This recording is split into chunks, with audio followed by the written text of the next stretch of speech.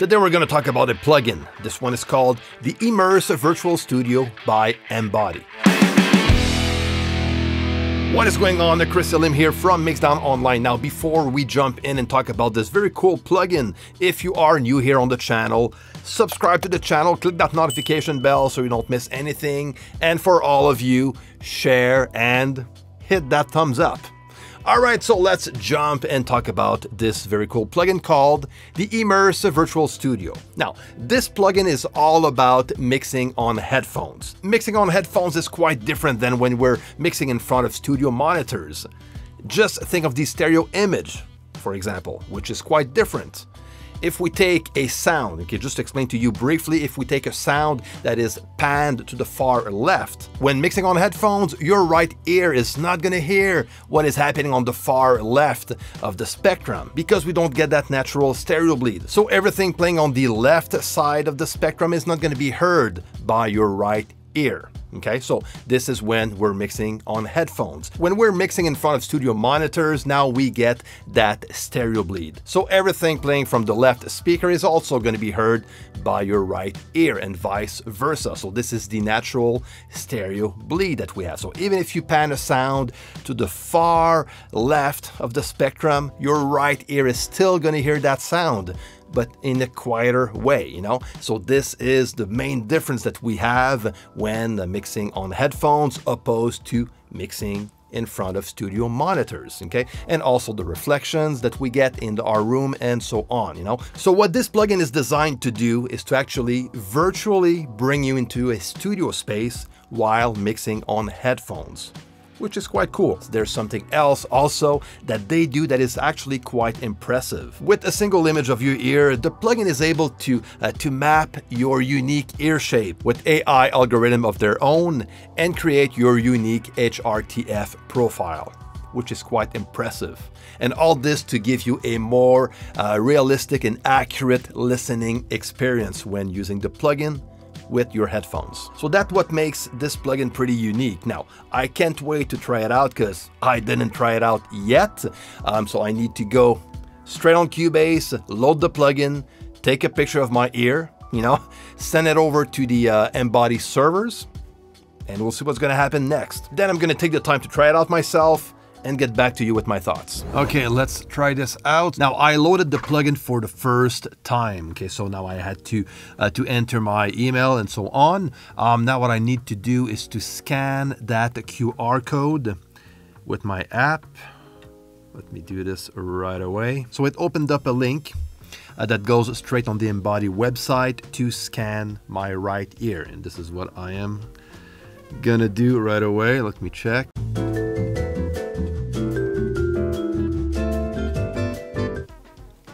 I think that's good. Yes, proceed. Chris from the future here. Now, what you just saw, you know, me trying to take a picture of my ear was like, you know, hilarious. You know, don't do that. This is not the way to do it. Let me show you the correct way to do it. Once you're ready to take a picture, just face the camera, turn on your side, and click anywhere on the phone screen, and that's it. That's all you have to do. Forget about what I did earlier. So it's supposed to take like around a minute. Okay, so we'll see how that is gonna go. Oh, there you go. Success! And then we're gonna click on done. It's gonna contact the server and it's supposed to load my HRTF profile. And there you go, your personalized profile is ready to go. All right, so we're back 10 days later after installing this plugin, and now I took the time to just work with the plugin, test it out with different pairs of headphones, and I'm going to give you my full impression later on. But first, we're going to look at the plugin itself. Now, like I said earlier, the Immerse Virtual Studio is a monitoring plugin to be used with headphones. And the goal is to bring you, while mixing in headphones, is to bring you into a pro studio environment straight out of your DAW, which is actually pretty interesting. Now, the way that was done is that they modeled studio spaces by capturing impulse responses from speakers in a pro studio environment. And they also combined this with a frequency response months on specific headphone models. More on that later. But now this is the new version of the plugin that just came out less than a week ago. And this is the Immerse Virtual Studio All Access, meaning that you can work with this plugin with any headphone model. And that is pretty cool because they do have profiles, like specific profiles, like I said, for headphone models. And this is what we're going to look at, like we see on top. So if you have those models, you can actually take advantage of the profiles they provide.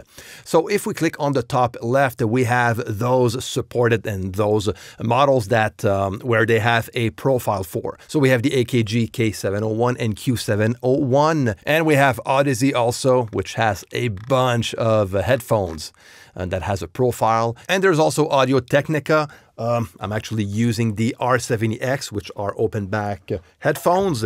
And we also have a profile for the M50X.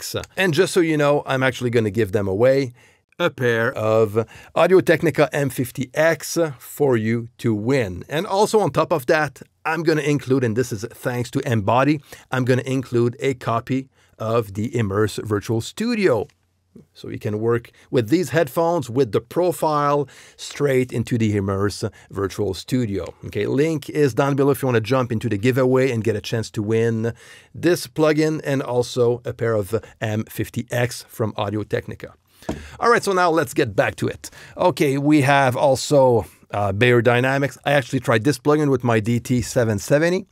And we also have Sennheiser. And if you don't have any of those models, you have standard headphones. And we have 4 different models that we can use as generic models that will fit with any types of headphones. So the first one, it says, select this model if your headphones are not on the list and follow the Harman curve. Model 2 is for closed back headphones and Model 3 for open back headphones. And there's also one for in-ear monitors, which is quite nice. Then we have the studio spaces they modeled. Okay, so those are actual professional studios. Like EchoBar Studio A is from Eric Rikers. And now you can actually see the bio if you want of the owner of the studio or the engineer that works in the studio by clicking on the page option here on the right. Okay, so we have page 1, which is going to describe the studio you have selected. And also page 2 if you want to have a, another perspective, another view of the studio itself. And also page 3, which is going to talk about the engineer or the owner of the studio. Pretty cool. As far as the speakers goes, we have a pair of Focal Twin 6BE and also a pair of Cali Audio LP8.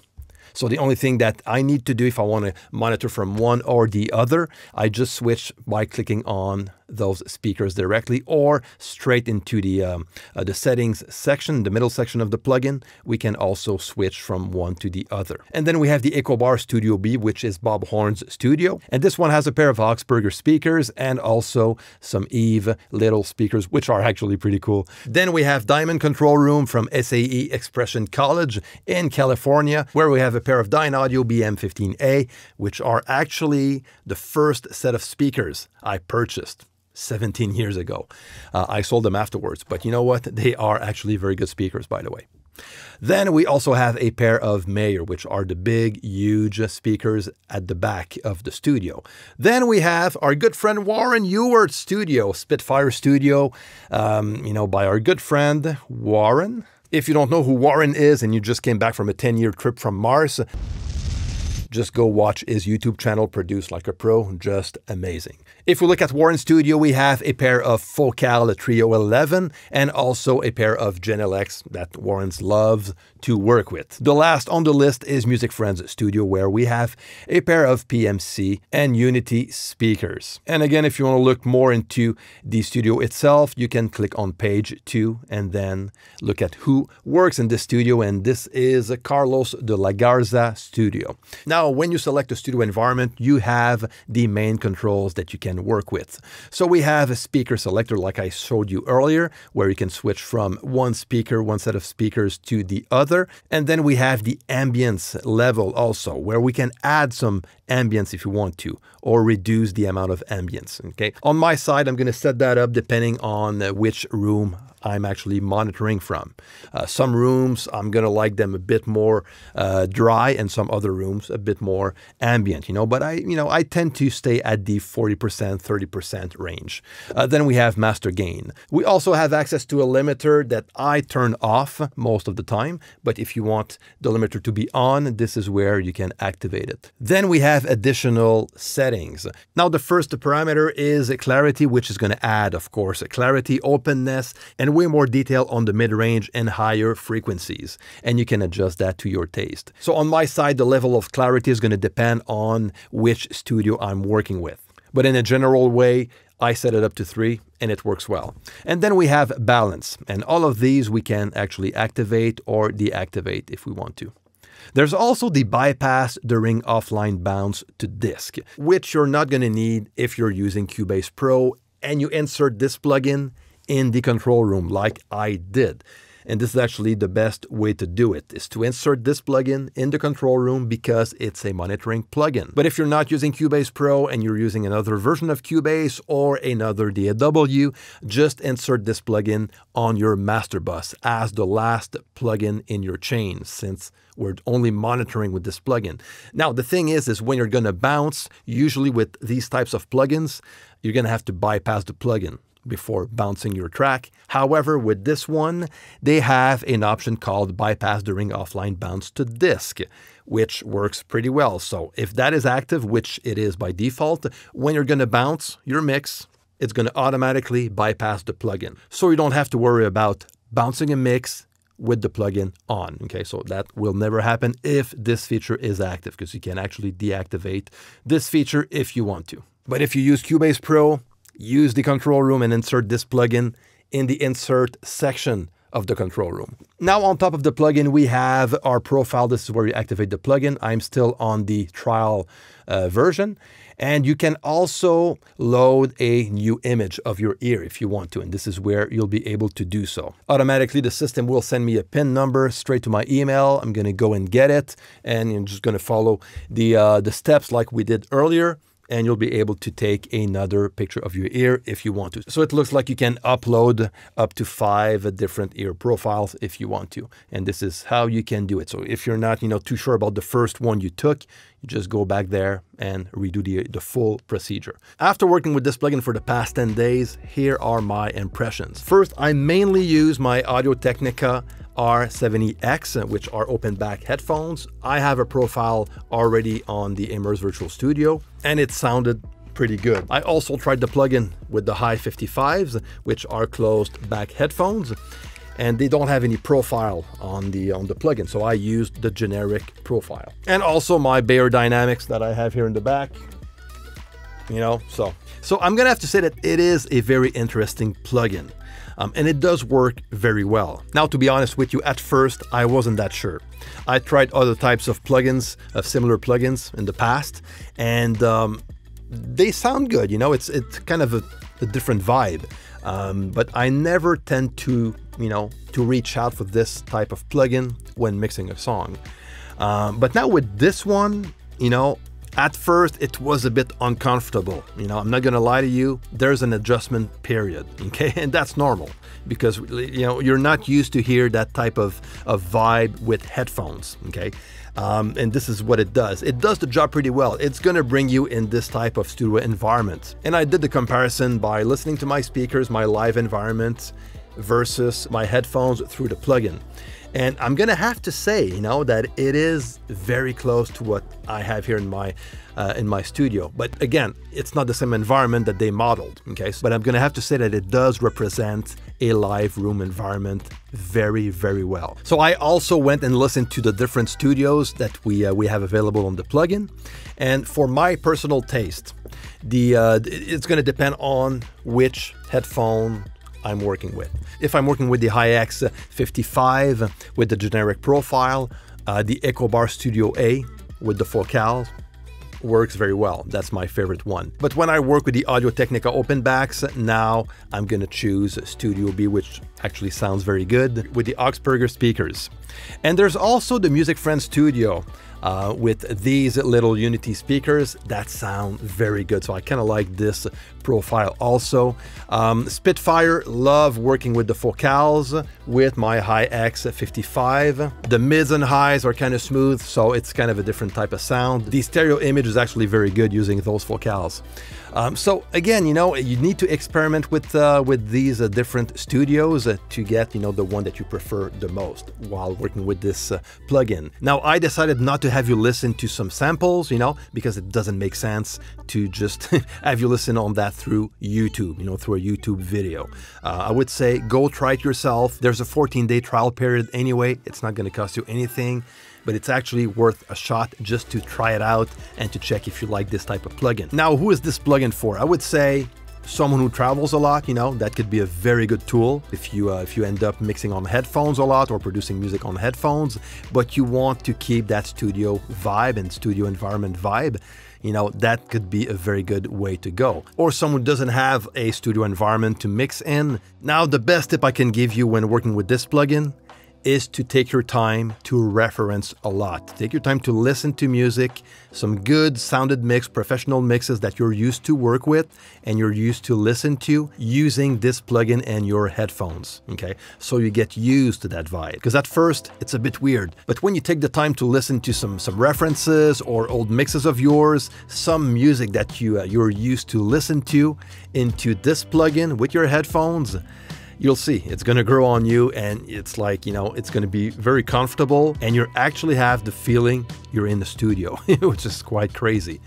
And when you bypass the plugin afterwards, after like 15, 20, 25 minutes of listening to music through this plugin, it's like, okay, what the heck just happened? This is when I knew it was a legit tool. But again, you need to reference music when working with this plugin before you start doing some work.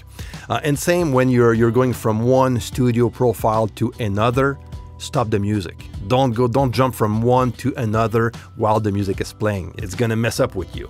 But stop the music, you know, a few seconds, jump on another profile, listen to it after. And same thing when bypassing the plugin. If you're doing a before and after, of course, it's gonna sound different. But you know, I'm gonna say though that the vibe that it creates, you know, it actually brings you into a studio environment, and it's actually very impressive, to be honest with you. So I can definitely see myself working with this plugin if I'm on the road, or to use here in the studio as a second pair of studio monitors, you know, virtual monitors, virtual studio. So this is my take on the Immerse Virtual Studio by Embody. Check it out for yourself. You know, the link is down below. Download the free 14-day trial and let me know what you think of the plugin. All your comments and questions down below. All right, my friends, take care and see you next time.